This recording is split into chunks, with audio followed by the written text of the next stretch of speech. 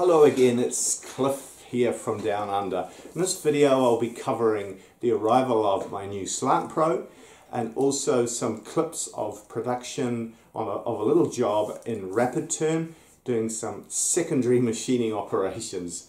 Alrighty, cheers. So I've been agonizing over should I sell one of my manual mills to make room for the SlantPro. And it's a hard thing to do. I need the big lathe because I need the capacity for some jobs. I can't sell the little lathe because that's the most used machine I've got. It's just so quick and handy. I need the big mill because I need the capacity for some jobs.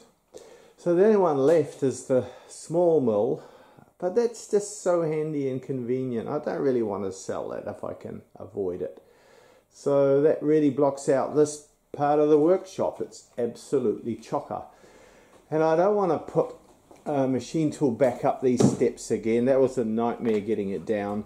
This is a better area for putting cabinets and light machine and stock and storage and things like that. So that blocks out this part of the workshop.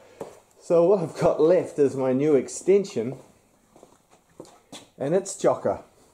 So I have to make room in here somehow. I can't extend out the workshop any further. So the plan is to shift the bench along to the wall and to shuffle all the machines down. The least used machines are the two grinders, the cylindrical grinder and the surface grinder. So they can be shuffled down fairly cramped together. I've done the measurements and I should actually produce enough space here for the SlantPro. So this will become the CNC shop with two 1100s and the SlantPro. So I better get on now and start juggling it around. I have to remove that cabinet and put it in the back room and shift this bench and other cabinet around a bit, but that's all doable. So that's about 83 inches wide, guys. Do you think a SlantPro will fit in there okay? It should do, looking at the dimensions. I need about 1.5 net plus some swinging doors and clearance for the monitor stand and electrical cabinet and stuff, but that should just about work out, I think. Whew!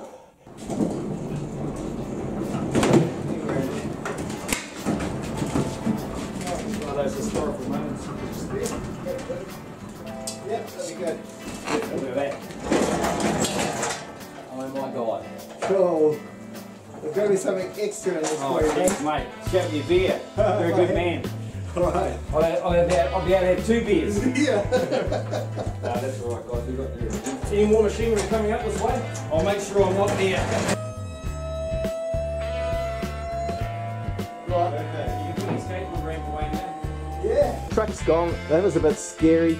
Trying to get the crate up the sloping deck of the truck. We had to pull it up with a chain hoist and drag it up. It took about 20 minutes of hard yakka, and I was terrified that something would snap and the whole caboodle would go hurtling down the hill through the front of the cabin into orbit.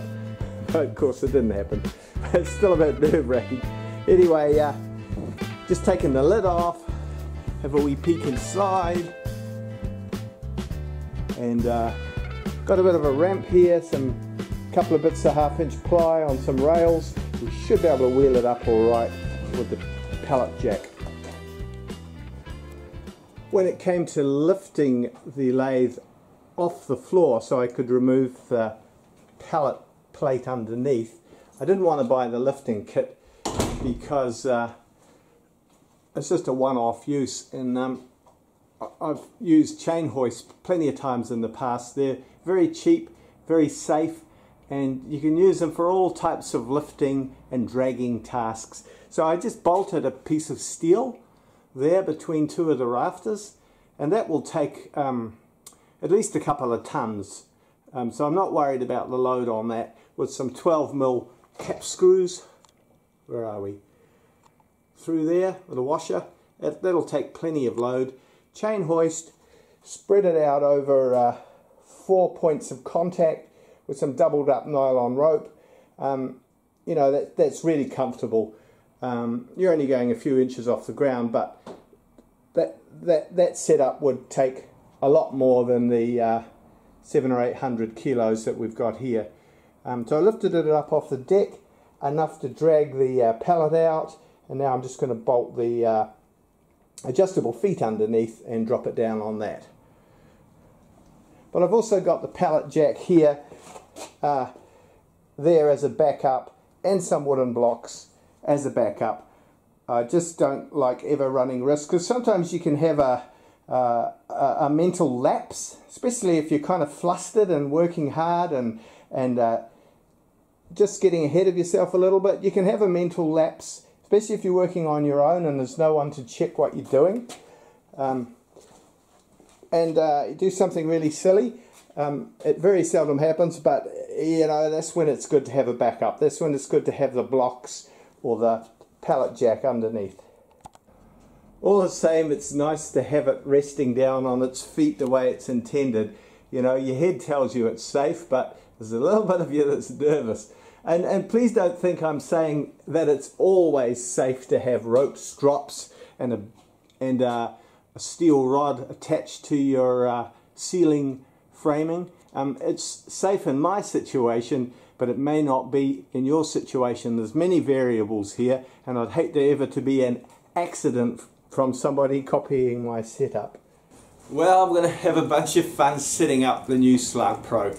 I imagine some of you are looking at what I'm doing here and thinking, why does he keep buying Tormachs? And that's a really good question. You know, I thought a lot about that. Before I bought the SlantPro, I gave this subject a lot of thought, and I looked at more industrial, better spec machines, more modern machines. And there's a factory, for example, in China, ZMAT, that make a whole range of machines. I think they're marketed through Automate CNC in the States. And they were very tempting bits of kit. But the problem for me is, in a small workshop, those are quite big machines, and they have doors that open out the back of the machine, so you can't put them close to the walls, and you need quite a big shop to install that type of gear. And I don't have a big shop.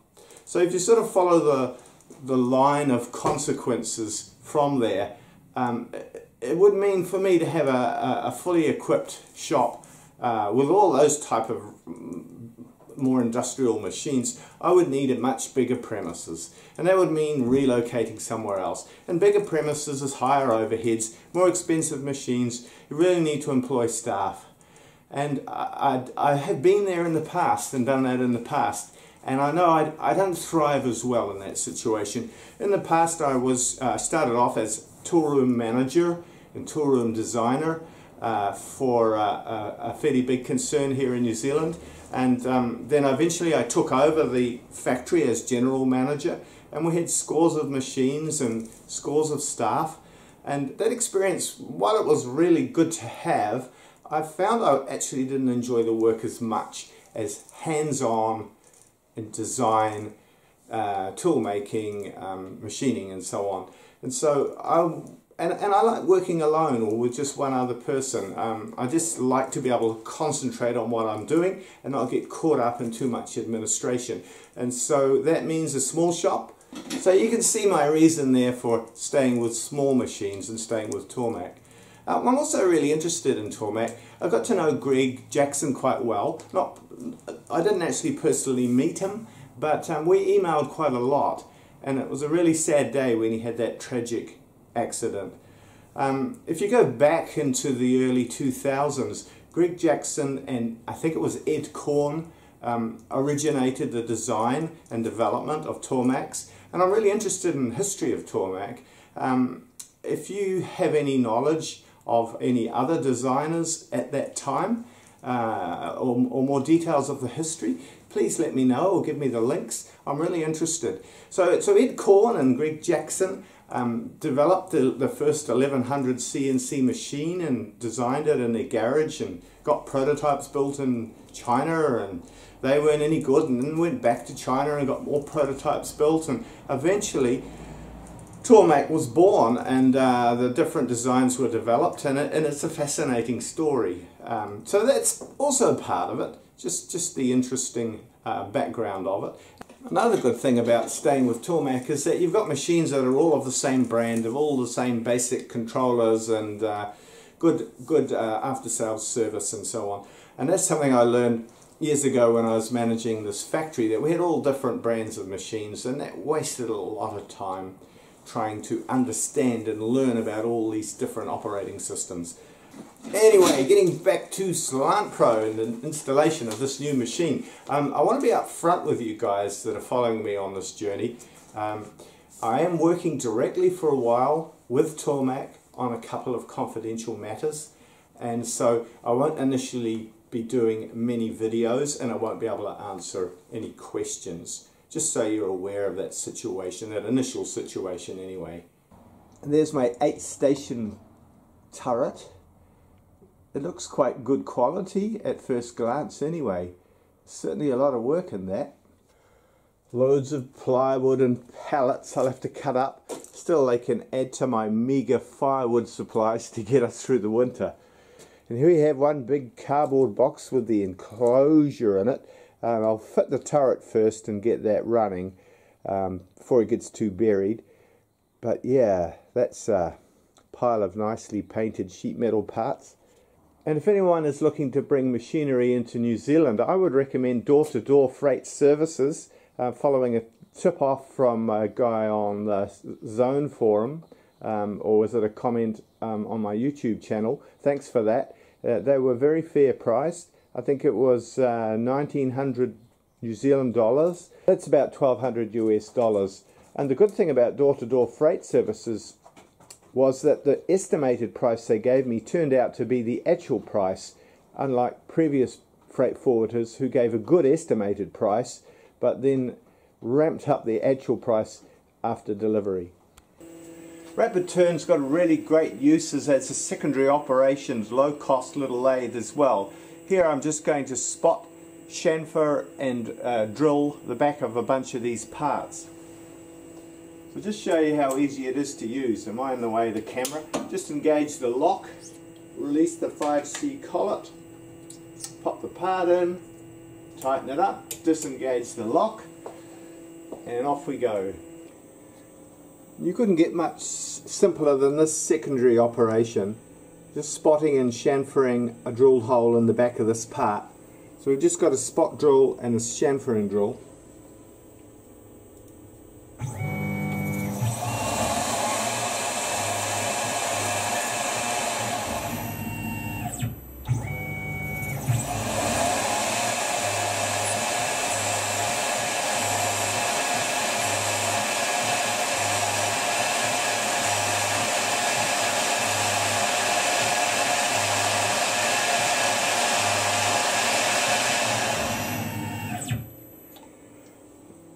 And this can be conversationally programmed in a few minutes. Thanks for following my ramblings, guys. While I might not be doing many videos on SlantPro for a while, I will continue to do other videos. So see you soon. Cheers.